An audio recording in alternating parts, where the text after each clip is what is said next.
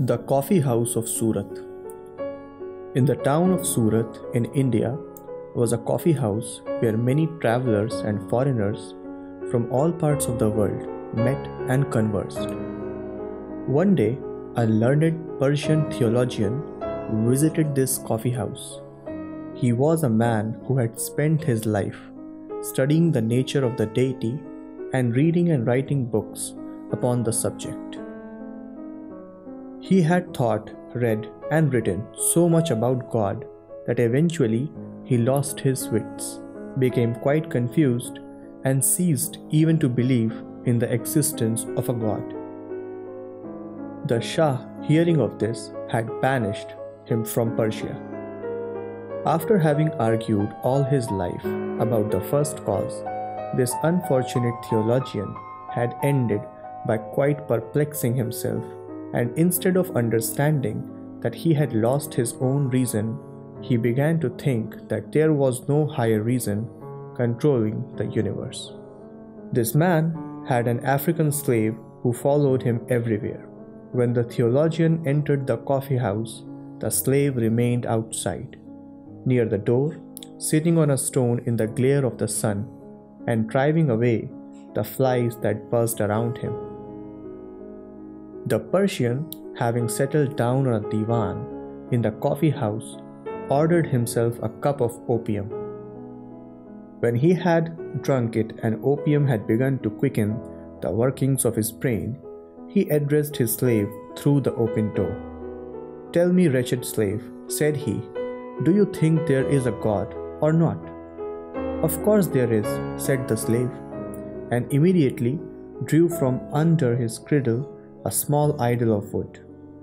There he said that this is the God who has guarded me from the day of my birth. Everyone in our country worships the fetish tree from the wood of which the God has made. This conversation between the theologian and his slave was listened to with surprise by the other guests in the coffee house. They were astonished at the master's question, and yet more so at slave's reply. One of them, a Brahmin, on hearing the words spoken by the slave, turned to him and said, "Miserable fool, is it possible you believe that God can be carried under a man's cradle? There is one God, Brahma, and he is greater than the whole world, for he created it. Brahma is the one, the mighty God, and in his honor are built the temples on the Ganges banks, where his true priests, the Brahmins, worship him. They know the true God, and none but they. 1,000 score of years has passed, and yet through revolution after revolution, these priests have held their sway, because Brahma, the one true God, has protected them." So spoke the Brahmin, thinking to convince everyone, but a Jewish broker who was present replied to him and said, "No, the temple of true God is not in India. Neither does God protect the Brahmin caste. The true God is not the God of Brahmins, but of Abraham, Isaac, and Jacob. None does he protect but his chosen people, the Israelites. From the commencement of the God, our nation has been beloved of him, and ours alone. If we are now scattered over the whole earth, it is but to try us. For God has promised that he will one day gather his people together in Jerusalem. Then, with the temple of Jerusalem, the wonder of the ancient world, restored to its splendor, shall Israel be established, a ruler over all nations." So spoke the Jew and burst into tears. He wished to say more, but an Italian missionary who was there interrupted him. "What you are saying is untrue," said he to the Jew. "You attribute injustice to God. He cannot love your nation above the rest.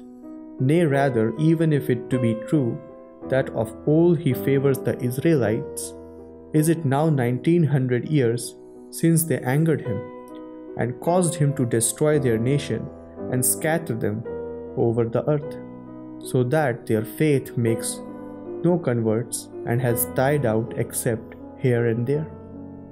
God shows preferences to no nation but calls all who wish to be saved to the bosom of the Catholic Church of Rome, the one outside whose borders no salvation can be found.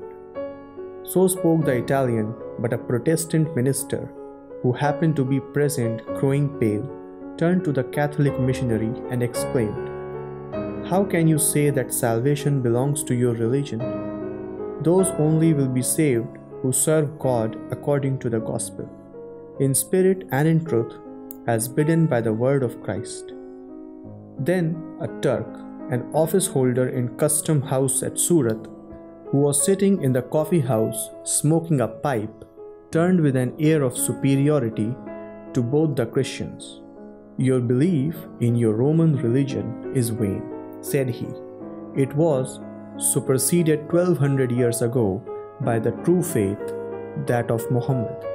You cannot but observe how the true Mohammedan faith continues to spread, both in Europe and Asia, and even in the enlightened country of China.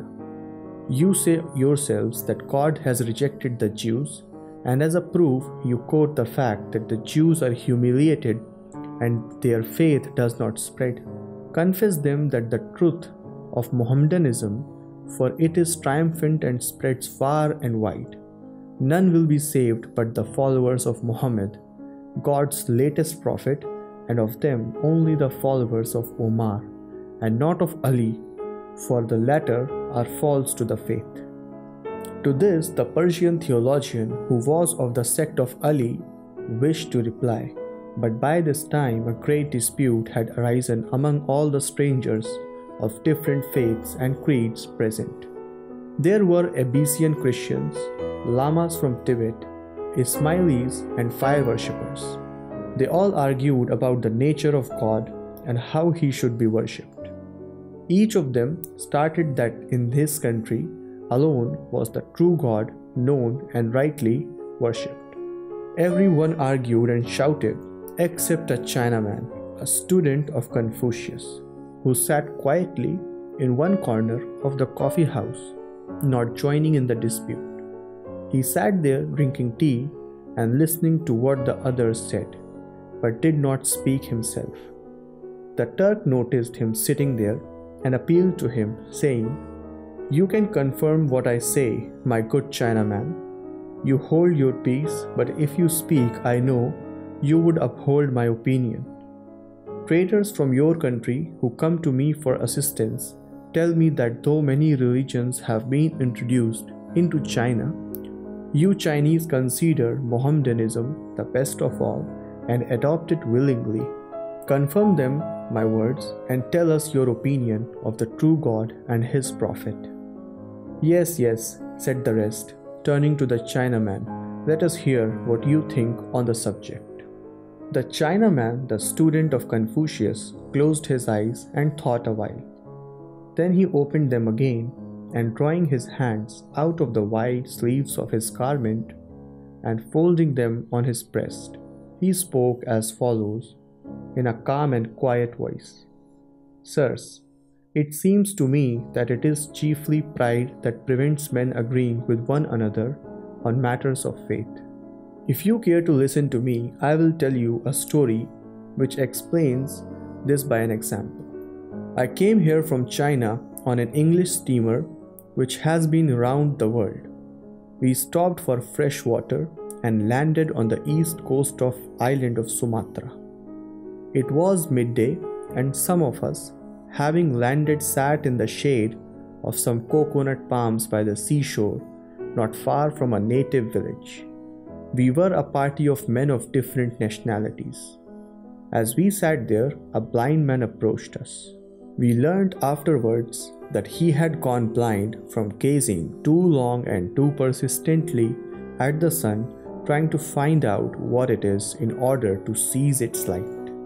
He strove a long time to accomplish this, instantly looking at the sun, but the only result was that his eyes were injured by its brightness, and he became blind.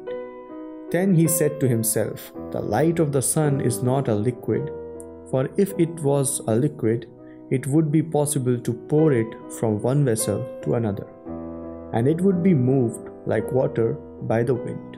Neither it is fire, for if it were fire, water would extinguish it. Neither is light a spirit, for it is seen by the eye, nor is it matter, for it cannot be moved. Therefore, as the light of the sun is neither liquid, nor fire, nor spirit, nor matter, it is nothing. So he argued, and as a result of always looking at the sun and always thinking about it, he lost both his sight and his reason. And when he went quite blind, he became fully convinced that the sun did not exist.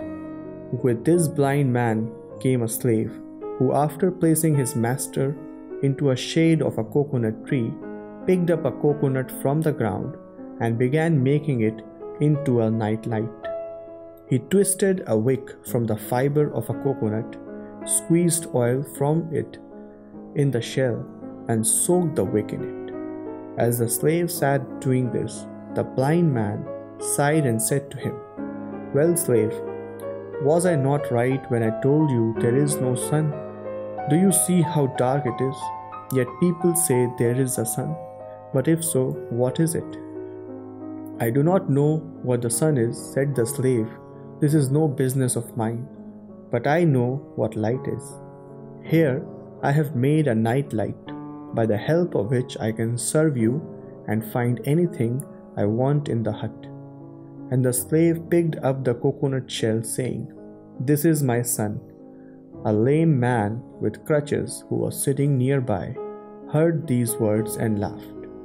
"You have evidently been blind all your life," said he to the blind man, "not to know what the sun is. I will tell you what it is. The sun is a ball of fire which rises every morning out of the sea and goes down again among the mountains of our island each evening. We have all seen this, and if you had your eyesight, you too would have seen it." A fisherman who had been listening to the conversation said, "It is plain enough that you have never been beyond your own island. If you were not lame, and if you had been out as I have in a fishing boat, you would know that the sun does not set among the mountains of our island, but as it rises from the ocean every morning, so it sets again in the sea every night. What I am telling you is true, for I see it every day with my own eyes." Then an Indian who was of our party interrupted him by saying, "I am astonished that a reasonable man should talk such nonsense. How can a ball of fire possibly descend into water and not be extinguished? The sun is not a ball of fire at all. It is the deity named Deva, who rides forever in a chariot round the golden mountain Meru. Sometimes the evil serpents, Rahu and Ketu, attack the Deva, swallow him, and then the earth is dark. But our priests pray the deity may be released, and then he is set free. Only such ignorant men as you, who have never been beyond their own island, can imagine that the sun shines for their country alone." Then the master of an Egyptian vessel who was present spoke in his turn. "No," said he, "you also are wrong. The sun is not a deity and does not move only round India and its golden mountain. I have sailed much on the Black Sea and along the coasts of Arabia, and have been to Madagascar and to the Philippines. The sun lights the whole earth and not India alone. It is not circle round one mountain, but rises far in the east beyond the Isles of Japan, and sends far, far away in the west, beyond the islands of England. That is why the Japanese call their country Nippon, that is, the birth of the sun. I know this well, for I have myself seen much, and heard more from my grandfather, who sailed to the very ends of the sea." He would have gone on, but an English sailor from our ship interrupted him. "There is no country," he said, "where people know so much about the sun's movement as in England. The sun, as everyone in England knows, rises nowhere and sets nowhere. It is always moving round the earth. We can be sure of this, for we have just been round the world ourselves, and nowhere knocked up against the sun. Wherever we went, the sun showed itself in the morning and hid itself at night, just as it does here. And the Englishman took a stick and, drawing circles on the sand, tried to explain how the sun moves in the heavens and goes round the world. But he was unable to explain it clearly, and pointing to the ship's pilot said, "This man knows more about it than I do. He can explain it properly." The pilot, who was an intelligent man, had listened in silence to the talk. He was asked to speak. Now everyone turned to him, and he said, "You are all misleading one another and are yourself deceived. The sun does not go round the earth, but the earth goes round the sun, revolving as it goes and turning towards the sun in the course of each 24 hours. Not only Japan and the Philippines and Sumatra, where we now are, but Africa and Europe and America, and many lands besides. The sun does not shine for some one mountain, or for some one island, or for some one sea, nor even for one earth alone, but for other planets as well as our earth.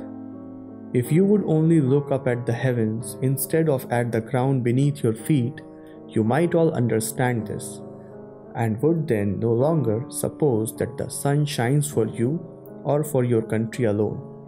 Thus spoke the wise pilot, who had voyaged much about the world and had gazed much upon the heavens above. So on matters of faith, continued the Chinaman, the student of Confucius, it is pride that causes error and discord among men. As with the sun, so it is with God. Each man wants to have a special god of his own, or at least a special god for his native land. Each nation wishes to confine in its own temples him whom the world cannot contain. Can any temple compare with that which God himself has built to unite all men in one faith and one religion? All human temples are built on model of this temple, which is God's own world. Every temple has its own fonts, its vaulted roof, its lamps, its pictures or sculptures, its inscriptions, its books of the law, its offerings, its altars and its priests. But in what temple is there such a font as the ocean, such a vault as that of the heavens, such lamps as the sun, moon and the stars, or any figures to be compared with living, loving, mutually helpful men? Where are there any records of God's goodness so easy to understand as the blessings which God has strewn abroad for man's happiness? Where is there any book of law so clear to each man as that written in his heart? What sacrifices equal the self-denials with loving men and women make for one another? And what altar can be compared with the heart of a good man, on which God himself accepts the sacrifices? The higher a man's conception of God, the better will he know him, and the better he knows the God, the nearer will he be drawn to him, imitating his goodness, his mercy, and his love of man. Therefore, let him who sees the sun's whole light filling the world refrain from blaming or despising the superstitious man who in his own idol sees one ray of the same light. Let him not despise even the unbeliever who is blind and cannot see the sun at all.